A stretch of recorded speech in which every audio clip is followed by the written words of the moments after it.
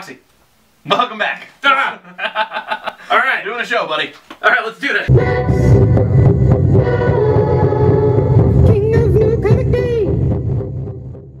All right, welcome to this week's episode of the Max's Super Awesome Comic Review Show. I am Max, and with me, as most of the time, is my co-host Foxy.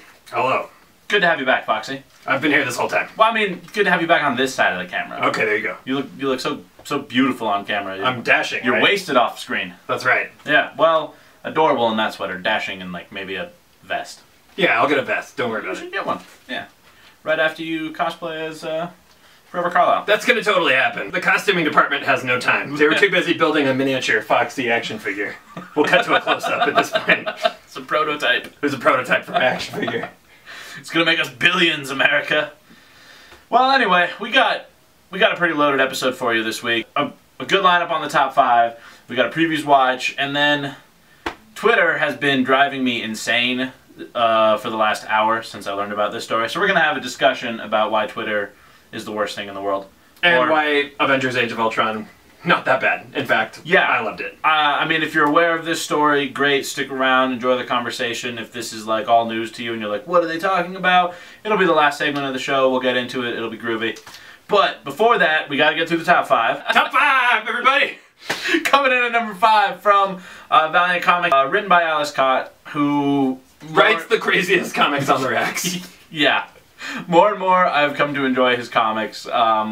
This one's great. There's a virus on the loose in the city, and it's going to take all of the Valiant superheroes to bring it down and to catch it. But nothing's really as it seems, and you're not sure who's pulling what string. So it's going to be a wild ride. The first issue, what's that action movie I'm thinking of where Jason Statham... Speed, yeah. No. Oh, you're thinking about the one with his heart has a bomb in it? Yeah, where he's like always got to drink the energy what is that? Stuff. Yeah. It sounds like an energy drink. It's like Fueled or Zap or something crappy. But it's like that movie. Coming in at number 4, we have Rocket Girl issue number 6. This is the first issue. In over a year, right? Or yeah. So they wrote some more, and it's back. That's awesome. Amy Reeder's art is fantastic. The story is great. It's about a 15-year-old future space cop who's stuck in the past. Good in story. The 80s. 1980s New York City. Yeah, Brooklyn. Represent. So yeah, I mean, I would recommend picking up the paperback. If you don't want to pick up the paperback and you just want to jump in on the first issue of the new arc, that's cool too. They do a good job catching you up. They're not just going to throw you into the deep end. Coming in at number 3, we have Afterlife with Archie issue number 8. Different Afterlife with Archie than the other issues have been. This one's got like a real campfire horror story kind of feel to it, as we learn that this is not the first time terrible things have happened to Riverdale. There's one scene where like Archie's having a heart-to-heart and like they're at this bar and you're like, yeah, and then he's like, give me a root beer. Can I get some ice cream in that? Boom! Drop the mic, Archie. Badass. It was awesome. It's a great place. If you've never checked out any of the Afterlife with Archies, this is a great place to start reading because it's all just a bunch of little short stories. And the artwork is just cool and creepy for it. Speaking of cool and creepy, coming in at number 2, we have Baltimore, The Cult of the Red King. I don't know if this is going to be the final story arc, but it's definitely going to build up to it because we're getting closer and closer to the mega baddie. If you've never read any of the Baltimore stuff, I mean, I would highly recommend starting at the beginning. You could be like me and you jump in at the middle and going back and catching up on it.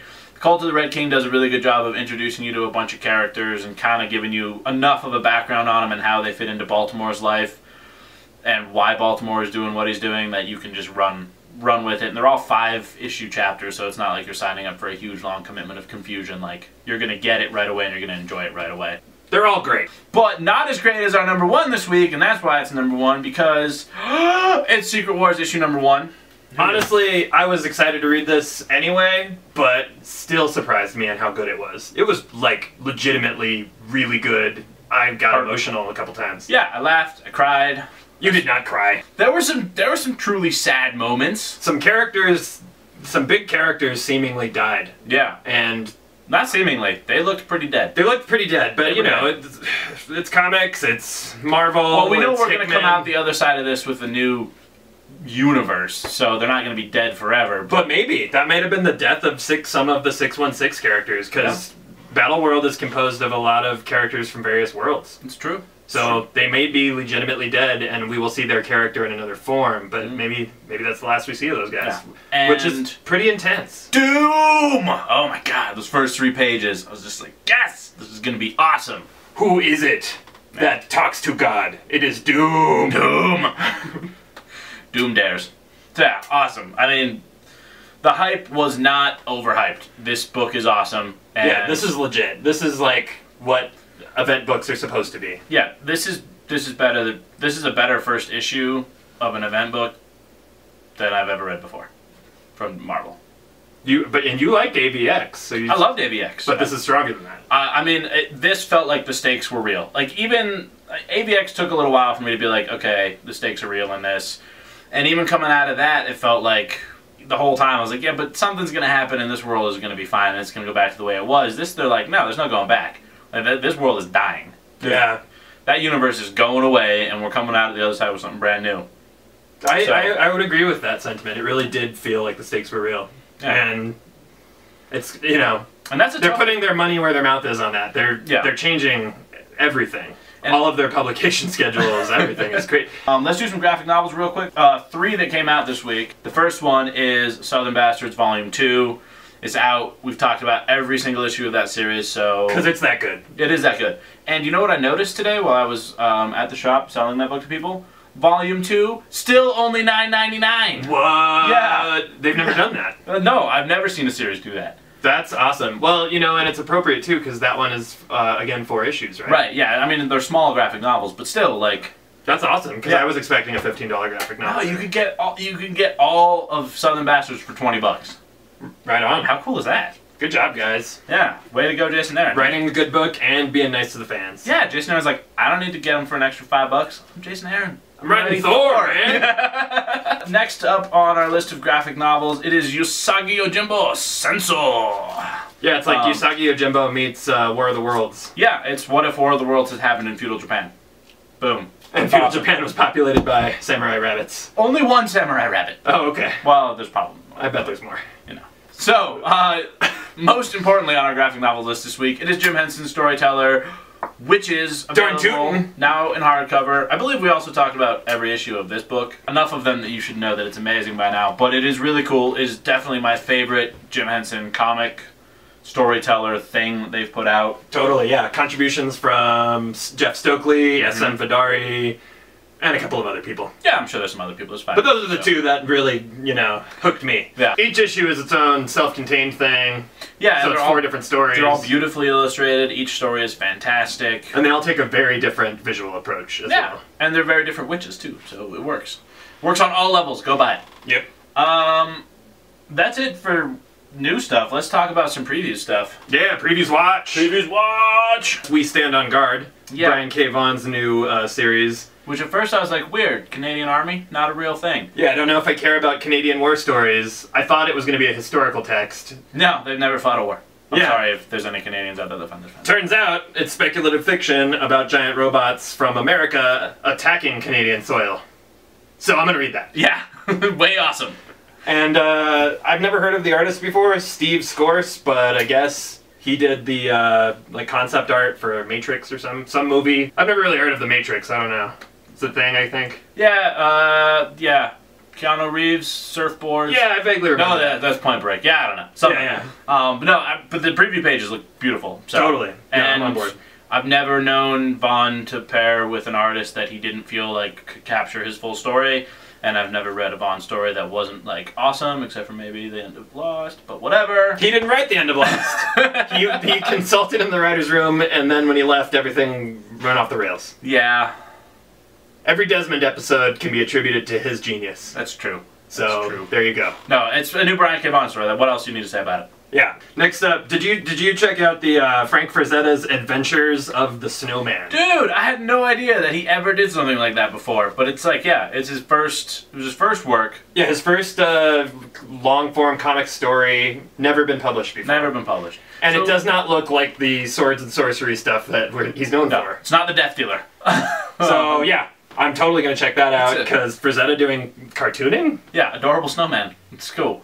I'm sure that there's going to be some dark themes to it because that's how he rolls. Guaranteed. But yeah, it looks which will be a amazing. nice subversion of the visual. So yeah. Next up on my list, James Stokoe's first issue in the Godzilla and Hell series. Yeah. It's going to be 5 issues, each issue by a different creative team. I don't know if everyone is written and drawn by a writer-artist like Stokoe. I hope they stick, like, at least maybe visually in one vein, you know? Yeah, well, each issue is going to be a different level of hell, kind of like Dante's Inferno style. That I don't know how you descend or rise out of. Godzilla is descending into Dante's Inferno. I don't know if he's going to have, like, inner monologue or how they do that. But that's really... I'm on board just for Stokoe alone, and then we'll see about 2 through 5. I hope that he now monologues the entire thing. But however they do it, I'm not sure how that's going to work, but it's going to be cool. From Image, we've got Island #1. Yes. That's Brandon Graham and Emma Rios and others. Others, yeah. It's a new anthology series. It's 20 to 30 page stories, 3 of them, and they're from around the world. And this first one has Kelly Sue DeConnick doing a text piece as the accompaniment, but every subsequent issue will be a different third wheel. Probably not all text. Probably not all text. I'm assuming that most of them will be comics. We'll see what Kelly Sue has to say for 30 pages. Another Image offering, it's a reprint of Rick Remender and Greg Ticini's first work together, The Last Days of American Crime, described as smutty sci-fi noir. So I know you'll be reading it. I love all of those things. Yeah, and Low is your favorite of the Remender books, right? Yeah, absolutely. So, yeah, if you're a Low fan, if you're a fan of smutty sci-fi noir, there you go. All right. Then I think the most exciting things coming from Marvel, Civil War is one of the Battle World Warzone books, and that's Charles Soule and Lionel Francis Yu. And the concept there is that Civil War never ended. It's been going for 6 years. I'll punch you in the face, Captain America. I'll punch you in the face, Iron Man. And now Tony Stark is the president, I think, and Captain America is the general of an army. Sounds pretty crazy. I'm excited for that. And Charles Soule has yet to really disappoint. So yeah, he's a consistently good storyteller, and that's what this story requires. So I'm gonna roll with it. He took over for Scott Snyder on Swamp Thing and did a fantastic job with that. Yeah, and the Inhuman stuff has been great. So and She-Hulk was I loved She-Hulk. He's also writing the new Star Wars Lando Calrissian book. Alex Maleev is doing the art. So it's gonna be beautiful. It's gonna be cool. It's gonna be about Lando. And it's about Lando, and Charles is writing it. So yep. Gonna sell out on #1. They're going to second print before #2 comes out. I'm calling it. Yep. Because that's what happened with every other Star Wars book. Then we've got The Spire, #1. Oh my god, that book looks so cool. Simon Spurrier and Jeff Stokely, the team that brought you Six Gun Gorilla, which I love. Awesome book. So good. And it says basically it's for fans of East of West and The Dark Crystal. Nobody likes those things. Yeah, who likes those things? Yeah, moving on. Don't bore me with this anymore. Me. And that one's an 8-issue series. Everybody loves it. Looks really good. Devil's Due, putting out another book on the heels of Square Ears, which we love. The same team that brought you that, Ash Maxo and Ashley Witter. What'd you call me? They're doing a book called Scorch. Volume 1 trade paperbacks coming out. And this one's about a teenage girl made a deal with a devil. To become immortal? Yeah, to become immortal, but she keeps her powers and saves the world by meeting a quota of 10,000 souls that she has to give to this other guy. I mean, and just the one image that you see of her in the little demon suit is adorable. Oh yeah, and the demon lives in her closet, so. Oh yeah, the demon that she owes the souls to lives in the closet. That's gotta be cool. Monsters in the closet. It's got it all. Then last but definitely not least, from First Second Books, Asaf Hanuka, who just released that Realist collection, is the artist of another book called The Divine. He didn't write this one, but it sounds amazing. It's what was it? A former military soldier who's now doing private contracting as an explosives expert kind of thing. Yeah, but really it's about him going to a South Asian country, and it sounds like he's going to Kunlun, a magical land, where he's caught in the battle between these two twin children that are commanding armies of gods and a dragon. Yeah. And it's Asaf Hanuka's beautiful art executing it all, so yeah, I mean... This book is going to be awesome. This is another one that's going to sell out. Yeah. That's it for Previews Watch. That's it for Previews Watch. We're going to have a brief cutaway, and then we're going to come back for a discussion of all things ridiculous. I just found out about it. This week's crazy. Find out. This week's crazy, bro. It's crazy. Fox have decided to replace you with this smaller, pocket-sized, more adorable version of you. All right. Nah, I would never eat me. I'm too cute. Yeah, you're adorable. This version of you, anyway. Ha! Things that are not adorable. Yeah. Twitter lynch mobs. Thank you. Thank you, thank you, thank you. Twitter lynch mobs. Not the first time we've addressed you, Twitter lynch mobs. No, seriously. People, it's great that we all have a social media platform that we can, like, engage everybody on. But it's not appropriate when that conversation deteriorates from actually having a point or making a statement to hatred, death threats, more hatred, and ignorance. That is not the world that we live in, people. This is the 21st century. We should live in a world where we can have a civil discourse about anything that we would like to have a civil discourse about. Totally. You don't have to agree with me. No. But when you disagree with me, don't threaten my life. Don't threaten to curb stomp me. Don't call me hateful, vitriolic names. If you disagree with my opinion, state an opinion of your own. The fact that you're going to curb stomp me, not an opinion. Not an opinion. So we're talking about Avengers Age of Ultron came out. I went and saw it as a fan, and you went and saw it as a fan, and as casual fans, we were like, that was a cool movie. Yesterday, you found some crazy... Yeah, how did this start? Take us to the beginning. I had heard there were complaints. Oh, and by the way, if you haven't seen the movie yet, you should stop watching now, because I'm not going to worry about spoiling it. Oh yeah. No. I'm going to spoil the hell out of this movie. We're past that. Spoiler alert's coming up. Turn it off if you don't want spoilers.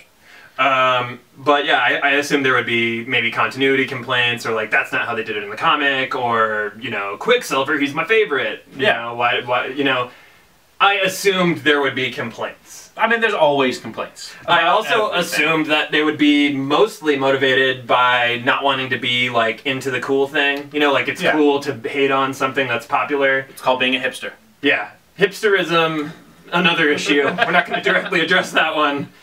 But basically, I thought that's what was at fault here. And that's reasonable. Yeah. But what did you find? I found really missing the mark, like, illogical, hate-spewing...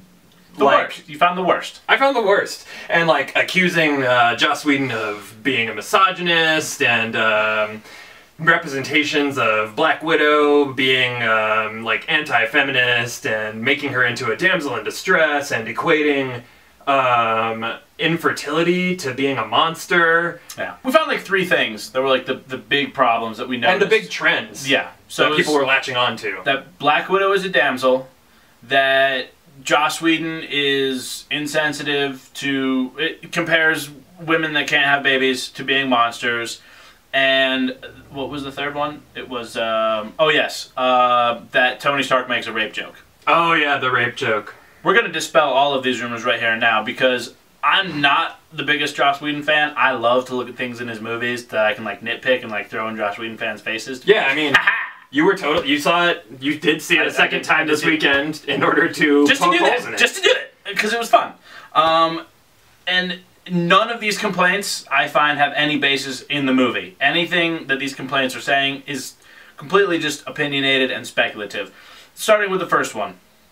We'll start with comparing the Black Widow's character as a damsel in distress in general. Yeah, I mean, in the final act of the movie, she is, like, kidnapped by Ultron. Yep. And then has to be rescued. You got in prison being a mega badass by, like... being the only one that really got the mission accomplished in the previous scene. Right. Everybody else is kind of screwing it up. Black Widow goes and gets it done. And self-sacrificially. Yeah, she expected to die, and instead gets captured by Ultron. Bruce Banner rescues her and is like, we gotta escape because my name's Bruce Banner and I'm a baby and blah, blah, blah, blah, blah. And she's like, no, I'm gonna throw you off a cliff so you become the Hulk so we can go save the day. Yeah, she's like, I'm gonna put you in the fray and then I'm gonna get in there too because this is what needs to be done. Because she's a hero, not a damsel in distress. And then when they're on the cliff's edge a little bit later, Cap's like, we're not gonna, all of us aren't gonna make it off here, or basically like, we're not leaving anyone behind. And she's like, yeah, I'm not leaving anyone behind. I assume we would all die together. But we're gonna go down like heroes.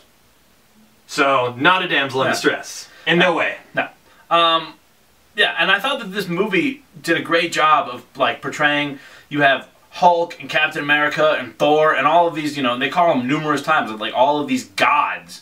And the story is brought to conclusion, and the day is saved by Black Widow and Hawkeye, who are just humans. Yeah, she was definitely the most active role. And she's going quip for quip with Captain America and Tony Stark and like all of these other characters. So don't tell me that she's a damsel. She's not. She saves everybody else in that movie. That's not called being a damsel. That's called being a heroine, right? Or a hero. Or a hero, or whatever the term is. Depending on which school you're from. Yeah. It's called being a badass at my school. Yeah. Anyway. So then, the sterility thing. Yeah. It's another part adding to her backstory, giving her a platform in this film, giving her real pathos and emotional background. She, since childhood, was manipulated, brainwashed, and then surgically altered as a part of her training to be a top-tier assassin. Yeah. And as a result of that, it's understandable that she would have some PTSD, and that if she considers herself a monster as a result of what's been done to her against her will, I think that's fair. Yeah. And also, that isn't a reflection on how Joss feels about anything. That's how she feels about herself. The same way, she's comparing herself to the Hulk to try and get Banner to understand that they relate to each other, that he views himself as a monster even though everybody else on the team is like, dude, you're a hero. Without you, lots more people would die. And he's like, no, I just have this rage that I can't control. And she's like, well, I had this whole childhood and this whole past where all I did was assassinate anything that anybody told me to do, and I had no brain for myself. And my body was also taken out of my control. Yeah. I understood that scene to be two people having a moment for each other to reflect on all of the things that they wish that they had more control over, and being like, you know what, at least we can be, you know, monsters together. Right. Not, oh my god, I can't have your children, so obviously I'm a monster. And would it have been appropriate for Bruce Banner to be like, no, Natasha, you're not a monster. You know, no, because that makes her a damsel. Right, that puts her in like the cliched romance. Yeah. Instead, Banner like looks at her and is like, God. Yeah, he's like, oh, we are, you know, we see each other in each other. Yeah. And that's why the next time they meet up, he does try to take that romance to the next level, because she made him see that they do have points to relate on. Yeah. Yeah. So, which brings us to the third one. And this one I think is the most ludicrous out of all of them. So, there's a scene where they're all at this big party. It was in one of the trailers, and they're all trying to pick up Thor's hammer, and Tony Stark goes to pick it up, and Tony Stark, being misogynistic, Tony Stark that he is, walks up to it and says, so if I pick it up, I get to be ruler of Asgard? And Thor says, of course. And he says, cool, first thing I'm doing is I'm reinstating Prima Nocta. Which is a custom of the, like, you know, was it 10th century world? And potentially contested as to whether or not it actually happened. But, yeah, a custom where the king of the castle had first crack at all the new wives. But he would take them sexually on their wedding night if he so desired. Now, is that wrong by our standards? Absolutely. Yes, we're in the 21st century, not the 10th century. But I don't think that this scene is to be taken as Joss Whedon saying, like, yeah, it would be great if we all had Prima Nocta. It's Tony Stark being like, hey, Thor, guess what? You're from a culture that's so screwed up and messed up that this is where that comes from to begin with. And me, being Tony Stark, I'm going to run with it and make a joke about it. Yeah, and he is a misogynist, and he is, you know, he thinks of himself as God's gift, and his track record with women does nothing to dispel that. You know, yeah. He gets what he wants from the women he wants it from. By seducing them with money and power. Right, which is a pretty successful strategy. And, lots you know, of both. But I think it was a self-effacing joke, like Tony Stark being like, I'm the kind of guy that would do that. But also, I do think he's the kind of guy that would go into the wedding tent and be like, you want a piece of this? Yeah. Expecting full well that you might. And then if you didn't, he'd leave, because he's not a rapist, he's uncouth. Yeah. But they didn't explore that, because why the hell would they explore that? Yeah. It's not a statement that the writer of the film or the director of the film is making. It's not even a statement that the character is making. It's not in jest. It's a joke, and maybe it's a joke in poor taste. Certainly not as in poor taste as Chris Evans and Jeremy Renner calling Black Widow a whore. That was a misstep. Yeah. But again, they were not. It was not mean-spirited, but we should be moving away from that kind of humor. Sure. Prima Nocta honestly went over my head. I heard it and I was like, I know I've heard those words before, but I don't remember what they mean right now. And then I was on to the next joke, and I didn't internalize it. When I heard it, I was like, wait, since when does Asgard not have that?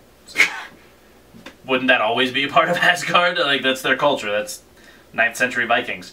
So yeah, I was like, Tony Stark getting one over on Thor. But really, it's like stupid, intellectual, like, historical humor. Yeah, and I find all of the people that are just writing this path. You can read some of these quotes here, and I have to edit them because they're... No, we'll put them up on the screen. If you don't want to see curse words or hear them, then, you know, get away from here. F you, Joss Whedon. You effed up the only female superhero that Marvel has allowed us to have. The Black Widow isn't an effing damsel.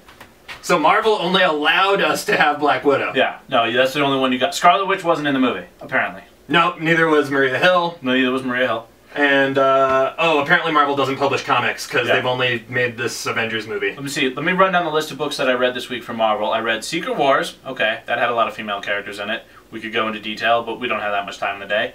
Aside from that, I read Squirrel Girl, I read Spider Girl, I read Spider Woman. There's 3 right there. And, wow. Yeah, that was today. That was today's book. Would I like to see a Black Widow standalone film? Yes. Absolutely. Especially after this. Never before have I more wanted to see a standalone Black Widow film as after watching Age of Ultron, because we really got into her character. Yep. And she was a badass. Awesome badass. The only thing I didn't get about her was her Tron stripes on her suit. Yeah, we needed more Tron stripe, and also Tron baton play. Like, let's talk. She had those for like 1 second. I was like, where did those come from? Those are cool. Can I have one? And do I wish that Captain Marvel appeared at the end of this film? Yes. As Joss intended? Yes. Yes. Yes, I do. Do I wish the Captain Marvel film was slated to come out sooner? Yes. Do I wish Black Widow already had her film? I don't know.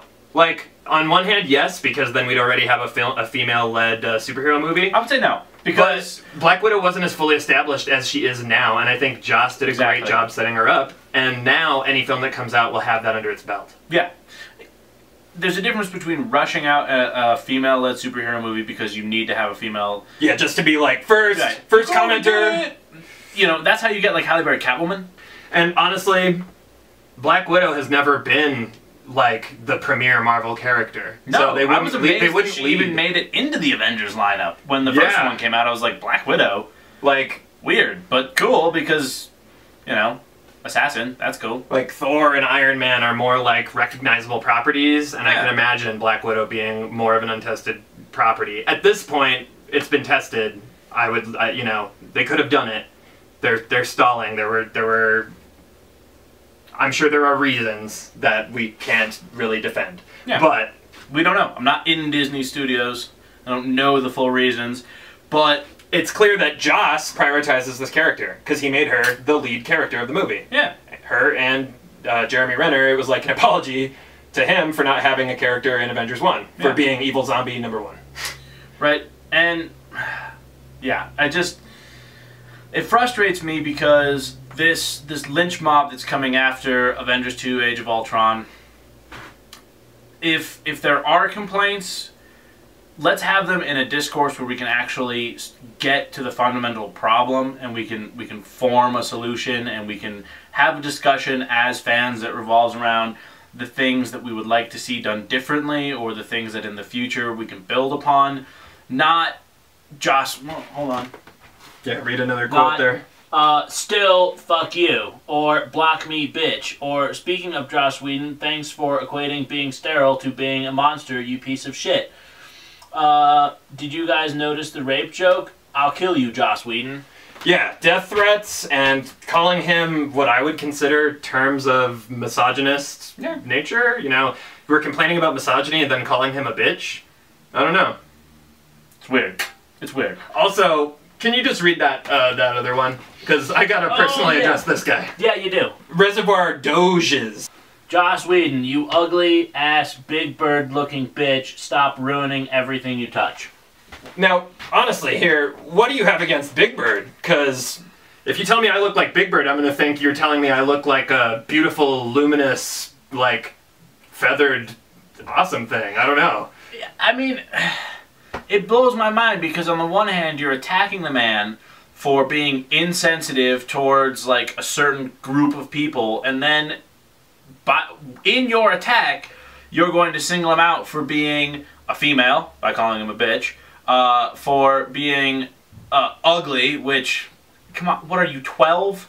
And also, like... And Big Bird! What does Big Bird have to do with it? Ugly Lady Big Bird. It's like, well, in every way that's so offensive. And speaking of Big Bird, let's end this on a high note. We're not going to talk about misogyny anymore. We're done. I'm done with it. Twitter Lynch Mob, we're done. But Big Bird has a new documentary out. And I Am Big Bird is also for everybody. It's available on iTunes and Amazon Video, and it's the Carol Spinney story. If you saw that Being Elmo movie a couple years back, that movie just totally inspired them to make this one, I Am Big Bird. Cool. And Carol Spinney is a mensch, man. That guy has been playing Big Bird for over 40 years. He's an elderly man at this point. That's awesome. He's never gonna put that mantle down until his last breath. And I respect that. I love it. So, go watch I Am Big Bird to clear your mind of all of this hate, and let's just, like, have some reasonable discussions where we can all respect each other. And the next time you want to take to Twitter and have a discussion, America. Yeah, no hate. Leave it on the bench. Until next time, stay off the haterade.